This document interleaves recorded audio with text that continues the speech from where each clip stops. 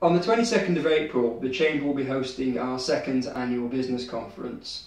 The event provides a great opportunity for the private sector and businesses of all shapes, sizes and sectors to engage at a strategic level with politicians, with local decision makers and the public sector about the issues that really dictate the future of our economy.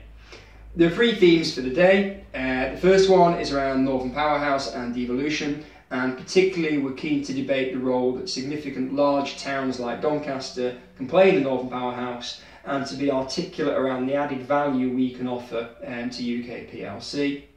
The second issue is around place marketing and how we represent our area.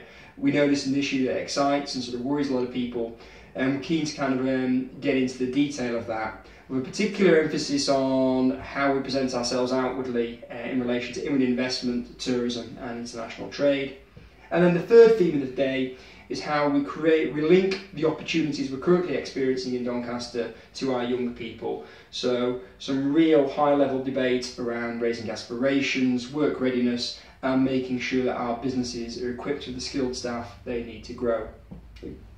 We've got some terrific speakers involved with this, local stakeholders like Joe Miller, Chief Executive of the local authority, local MPs like Ed Miliband and Rosie Winterton, but also some other key agencies like the Local Enterprise Partnership, HS2 Limited, UKTI, Centre for Cities, Thinking Place and others of that nature.